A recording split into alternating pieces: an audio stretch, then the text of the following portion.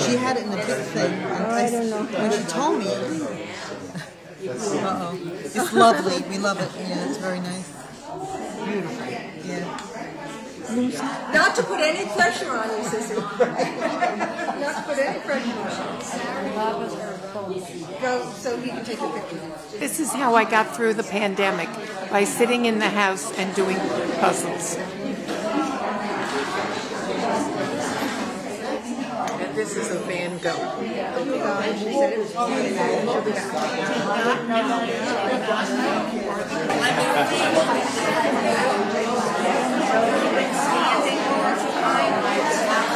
The poinsettia, yes. So we have all kinds of sugar arts here. They're old fondant and gum paste.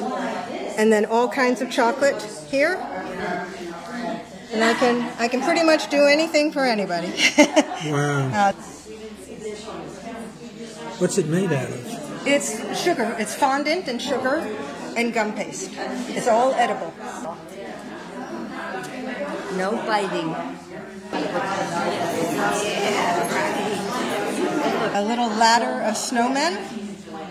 What's it made out of? Well, these are fondant, just so that I can use them for over and over again. But it's normally a cookie.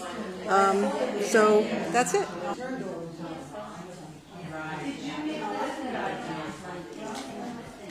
Wow.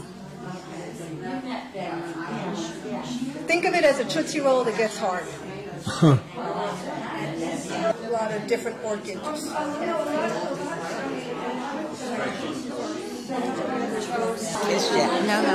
give the jazz. No, here we are. I want you to know that this lady, we go way back to the Red Hats, right? And we had such a good time there. And that was many years ago. We all got just a little bit older, and we don't do it anymore. But I still have your red hat. But we're still good friends. It's my girlfriend. And that's my son. That's her son. Oh, very nice. Okay. Nice to meet you both. She's a chalk whip. She sure is. What an artist. And now Alice does a lot for this. Oh. This is obviously the Great Falls in Patterson from a photo that I took. Back here we have Venezia, which is us, obviously. And the other one is a foggy Vesuvius, because that's from a photo that we were on a boat outside of those boats, and I took that picture, and then of course I did the painting from it. Beautiful. And then this is my knitting. I design and knit. I've been knitting since I'm 5 years old. Knitting, sewing, and crocheting since I'm 5. Beautiful. Thank you so much, Arlene. Are you cold? That's your mother? This is my mother. Beautiful. What's a movie star? And my dad pencil sketched her during the war. You know, they weren't married yet. And he also did this plane. And I know he was a very, very talented man. He died young. He probably could have done a lot of things. Photography was one of his hobbies. But I thought that was beautiful. Yes, lovely. Actually, under this, that was him. Beautiful. He always found a way to keep busy. This is diamond art. I started out with 3D pictures. These are 3D. That, this. So you can touch them. They're all 3D.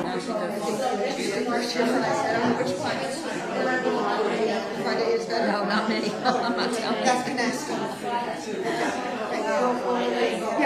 don't even know where she stores all this.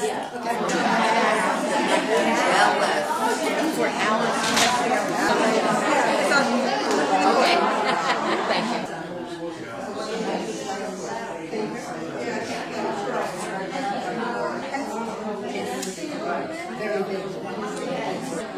Well, whenever you get married or something, you can just write. See how small they are, the stones? Yeah. During the pandemic, we had time that we didn't normally have. So that I only made it for my granddaughter, who got married. I gave her that.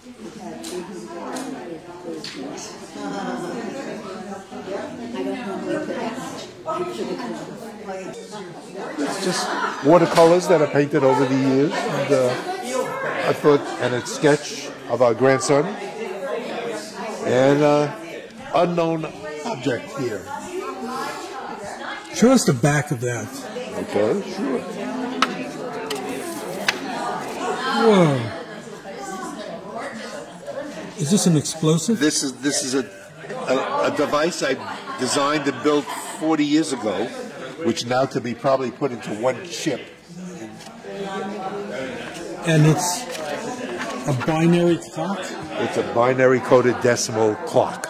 Which means what? Which means that if you have to tell time. This is 1, 2, 4, and 8. These are seconds, minutes, and hours. So it's 1:57. Impressive, young Skywalker. It's all little pieces of fabric sewed together. If you can visualize this, she designs them, and then she sews every one. How long does it take you, Barbara, to make one of these? Oh, this would take quite a while. All those pieces. It has hundreds of pieces in it. They're fabric, cotton. Usually 100% cotton. And where do you find them? In the fabric stores. And they're beautiful. Michael's Yes. Yeah. the other one. Well, whatever, there's so many of them, right? Well, Those are called yo-yos. yo-yos. Those are called yo-yos. And they're sewn. Can you imagine the work that goes into these? Yes. And these are little pieces, almost like a ravioli, that are stuffed. And then it creates like a little puff. This one is like pieces that are shaped like a ravioli, and then they're stuffed with batting, and it makes them puff out a little bit, and then they're all sewn together. Beautiful. But each one is sewn individually first, Ira. I started out by going to a evening adult class, and I really liked the class, and I talked to the teacher about it, and she invited me to join a group that she was running that did quilting, and I did quilting for 20 years. Every week we met a group of ladies, and that's how I learned my craft. We're looking at knitting. Knitting shawls and sweaters and baby stuff. Okay, so here's the necklace. You made these? Yes, I did. Beautiful. What's it made of? It's made of yarn and beads. And this is a sweater that one of the people here wear, that live here. They should be with the Queen. Those two necklaces are so magnificent.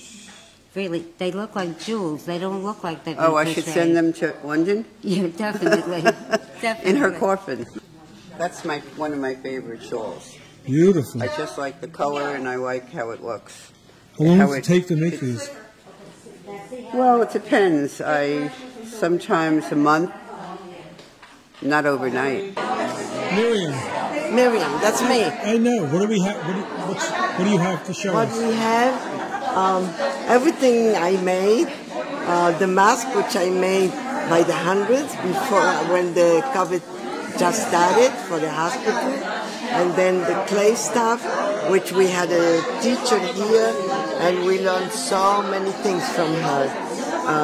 The bookmarks, that stuff. A baby little hat for my grandnieces in Argentina, which I'm gonna take. Bookmark? Yeah, from dried flowers, leaves and flowers. I dry them, and then I make the bookmarks. I guess you could call it 3D art. It's taking a photograph and making copies and copies and cutting and making layers. For example, a picture that I did, this was of my daughter Rona when she was 16. And you would imagine that that's puffed up, but it's not. It's just layers and layers to make it, give it the illusion that it's puffed up. This one is basically me.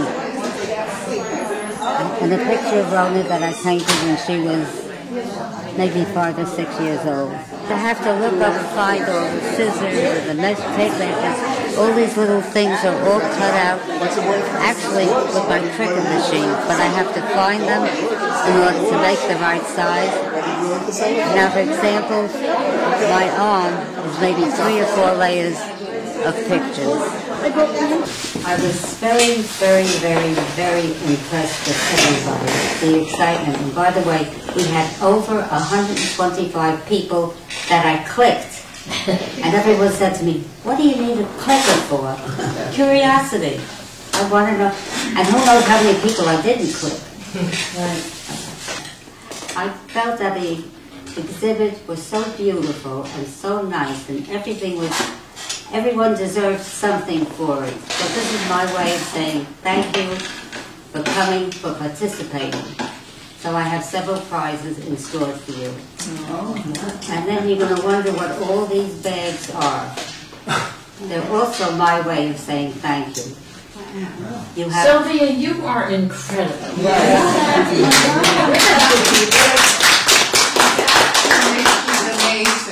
He's amazing. For all the exhibitors, and a special thank you again to Sylvia, to Ira, and to all her helpers.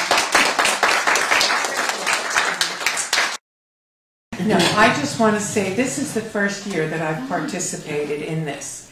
And I didn't think that puzzles or doing puzzles was anything very creative. But it's something that I enjoy doing. After the event, thank you, I said that I was taking a rest from puzzles. Then I was in the public library where they sell puzzles. And I saw something, and I couldn't resist it. So I have another puzzle. So thank you, Sylvia, so much for including me. It was a wonderful afternoon, and the response was excellent. Thank you. I was really happy to see that. I had a twist. And I'm looking forward to next year. Now, the reason why I wanted this, it's on the red carpet, there's always, how can I put it, awards. So I'm going to start the awards. Dennis will be presiding on that. Bob Hope.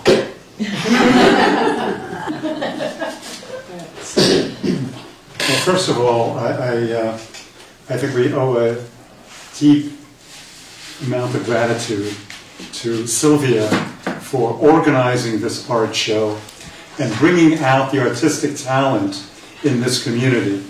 I think it was a beautiful event. Whether one person or 150 people showed, it was a beautiful event, and it certainly allowed me to experience, many people's work.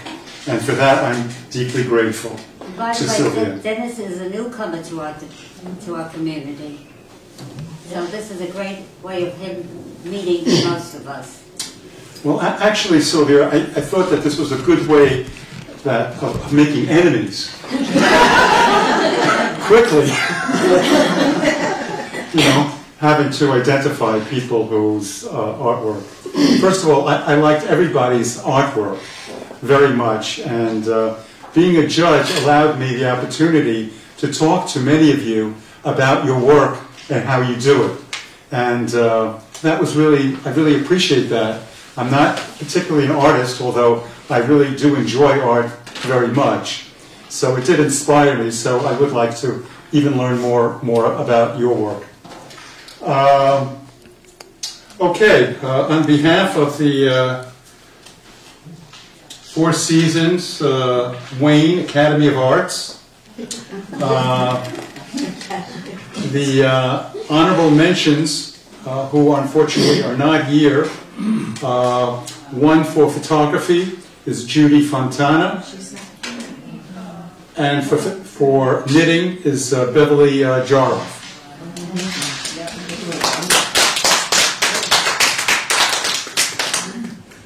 Jay Singer will take their no. Okay, in third place, something that I enjoy very much is the diamond art by Lucille Denone. It's really quite beautiful. Would you please come up, Lucille? Yes, take Okay, I'll take it off. the envelope. To take a look. The envelope, please. Made special for you.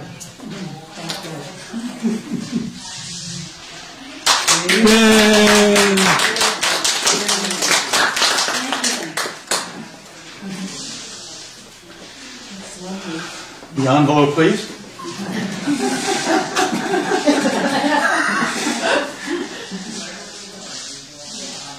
In second place, a most delicious artwork is done by Sari McIntyre.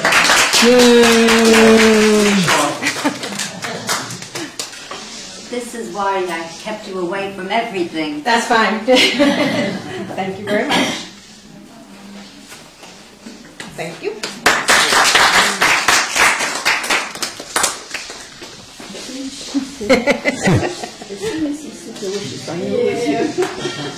In first place is Barbara Cattuso. Yes, yes. For quilting, for her work in quilting. Thank you so much. Beautiful work. Wonderful. Really beautiful work. Yay, Barbara.